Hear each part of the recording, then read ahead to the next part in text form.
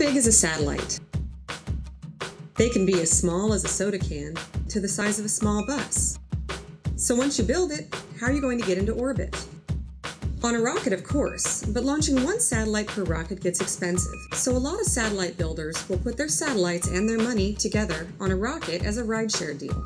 That worked for a while, but now lots of satellite builders need a ride to space. How do you know if your small to medium-sized satellite will fit on top of a rocket with a bunch of other satellites?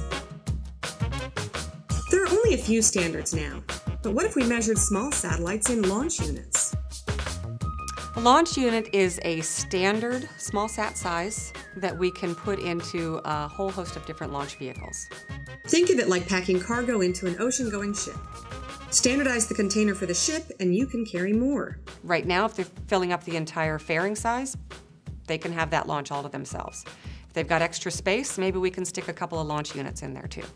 With the launch unit standard, we'll be able to maximize the efficiency of the launch vehicle fairing and fill it up with more satellites and thereby increase access to space for everybody.